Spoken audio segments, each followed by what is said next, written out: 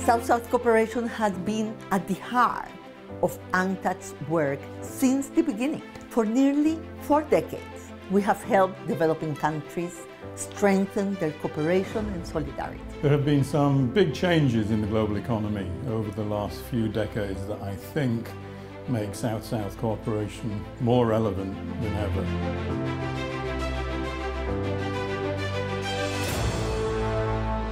The global economy is in uncharted waters. We are in a food and energy crisis. Global inflationary pressures are stifling developing economies. Financial stress is paralyzing some heavily indebted countries. The effects of climate change are raging across the world. Drought, fires, and floods are striking economies that are still reeling from the COVID-19 shock. These combined crises represent unprecedented challenges for the vulnerable global south, and they are pushing the Sustainable Development Goals farther out of reach. South-South cooperation is key to tackling these challenges and getting the Sustainable Development Goals back on track. It seeks to build a common agenda of economic integration and solidarity among the countries of the global south. A common agenda is essential to boosting economic diversification, trade, and more broadly, sustainable development, including fighting climate change. South-South cooperation kick-started with the Bandung Conference in 1955. 29 countries from Asia and Africa gathered together to discuss common problems and ways to support one another in solving them. After the Second World War, these newly independent countries, also known as Southern countries, had urgent needs to advance on economic growth and social development. After the conference, the UN strengthened its support for developing countries. In 1961, the UN General Assembly adopted a resolution to initiate the first development decade.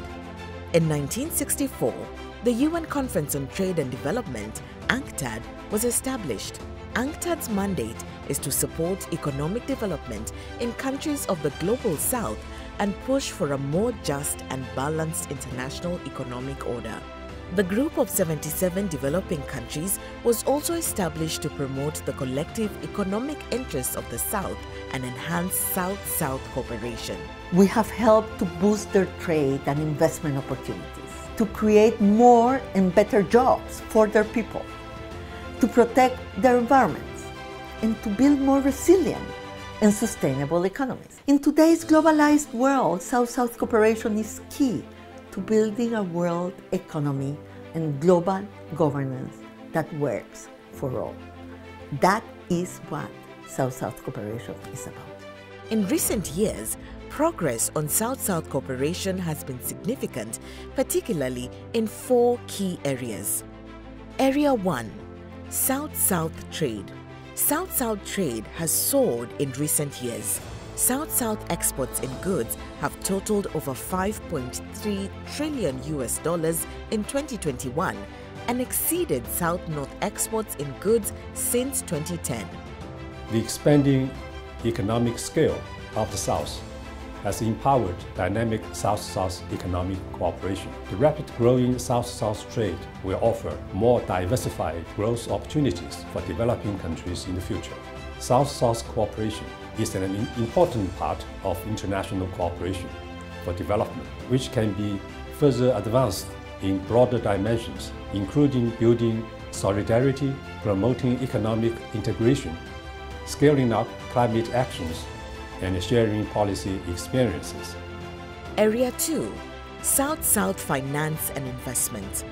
Financial cooperation and foreign direct investment between developing countries have funded much-needed infrastructure, including ports, roads, and bridges. Area 3. South-South industrial and digital cooperation. Countries in the global south have cooperated more closely in recent years, also through successful regional industrial policy strategies.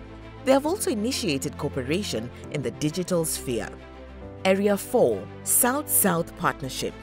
Closer cooperation is also enabling developing countries to engage more in global policy debates and shape the international agenda. It is essential for countries in the South to strengthen strategic, political and economic partnerships and take coordinated actions without further delay. One urgent issue in which our countries are already cooperating but still need to do more is climate adaptation. Although many of us are on the front line of the climate crisis, climate adaptation is an area in which we have received limited support at the global level. It is an area in which countries of the global south can cooperate more amongst themselves. Cooperation, in our view, should build around three basic principles, namely, scaling up of resources, enhancing policy space with the participation of our countries, advancing the reforms needed to rebalance the wider multilateral system.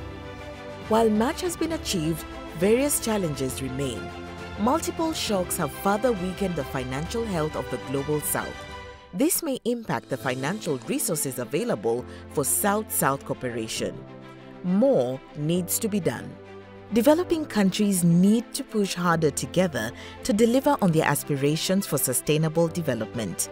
This will be key to realizing the 2030 Agenda for Sustainable Development. Action Area 1: Financing for Development. South-South financial cooperation can help to mobilize complementary resources through various challenges for the Sustainable Development Goals. Action Area 2: Industrial Development, Trade and Investment. Promoting an integrated industrial trade investment strategy for countries of the global south can boost industrialization and export diversification in many developing countries. Action Area 3: Climate Change and Green Transformation. South-South cooperation can contribute to the global efforts of tackling climate change, which has placed vulnerable populations under greater stress. Action Area 4: Building a Strategic Partnership. A bolder vision to developing more strategic South-South cooperation at the international level is central to more inclusive global governance. There's far more opportunities for developing countries to trade and invest with each other. There's a need to counterbalance the undue influence of advanced economies at the multilateral level. And there's a real opportunity, I think, for South-South cooperation at the regional level to find new ways of mobilizing reliable long-term finance to ensure developing countries have the kind of resources necessary to meet their various goals. When it comes to the impact of financial flows, many developing countries don't individually have the capacity to manage those kinds of flows. There's a real necessity and opportunity with South-South cooperation to be able to forge new relationships to make them less vulnerable to external shocks of one kind or another.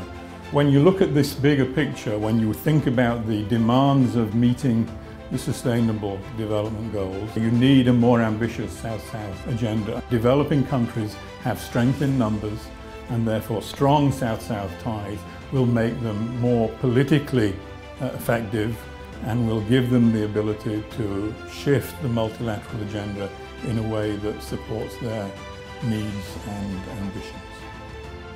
South-South cooperation offers meaningful opportunities for developing countries to support one another in achieving the 2030 Agenda and prosperity for all.